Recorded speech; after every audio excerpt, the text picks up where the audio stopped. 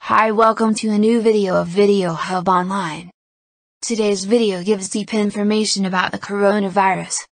It is just a simple video with less than 5 minutes, but it could make you aware about coronavirus, and help you to defend the pandemic.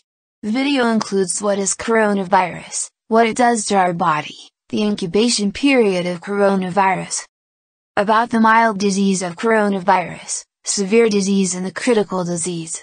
The coronavirus emerged in only December last year, but already the world is dealing with the pandemic of the virus and the disease it causes, COVID-19.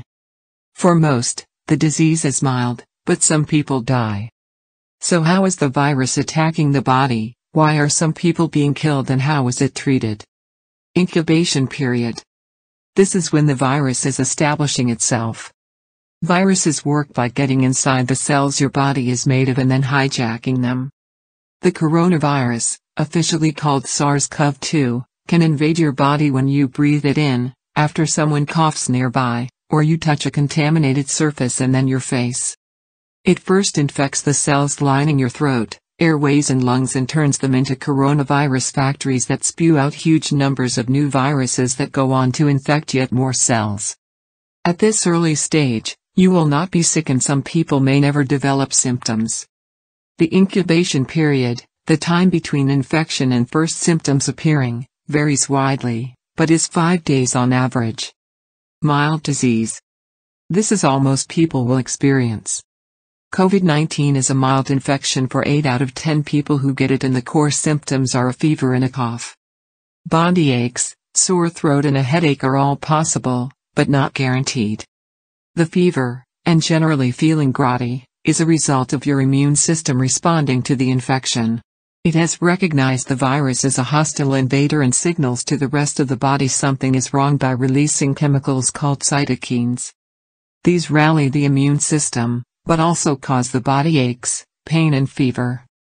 The coronavirus cough is initially a dry one, you're not bringing stuff up, and this is probably down to irritation of cells as they become infected by the virus.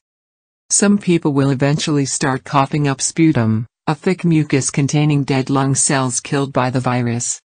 These symptoms are treated with bed rest, plenty of fluids and paracetamol. You won't need specialist hospital care.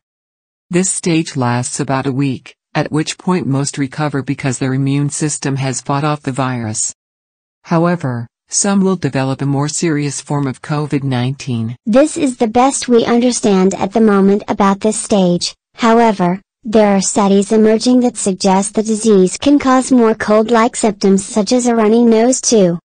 Severe disease stage. If the disease progresses, it will be due to the immune system overreacting to the virus.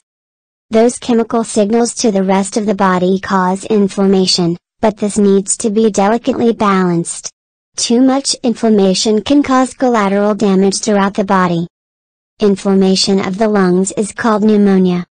If it was possible to travel through your mouth down the windpipe and through the tiny tubes in your lungs, you'd eventually end up in tiny little air sacs. This is where oxygen moves into the blood and carbon dioxide moves out, but in pneumonia the tiny sacs start to fill with water and can eventually cause shortness of breath and difficulty breathing.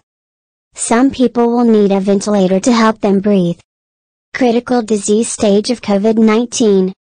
It is estimated around 6% of cases become critically ill. By this point the body is starting to fail and there is a real chance of death. The problem is the immune system is now spiraling out of control and causing damage throughout the body. It can lead to septic shock when the blood pressure drops to dangerously low levels and organs stop working properly or fail completely. Acute respiratory distress syndrome caused by widespread inflammation in the lungs stops the body getting enough oxygen it needs to survive. It can stop the kidneys from cleaning the blood and damage the lining of your intestines. The virus sets up such a huge degree of inflammation that you succumb. It becomes multi-organ failure, Dr. Bart Pankania said. And if the immune system cannot get on top of the virus, Then it will eventually spread to every corner of the body where it can cause even more damage. Treatment by this stage will be highly invasive and can include ECMO or extracorporeal membrane oxygenation. This is essentially an artificial lung that takes blood out of the body through thick tubes, oxygenates it and pumps it back in. But eventually the damage can reach fatal levels at which organs can no longer keep the body alive.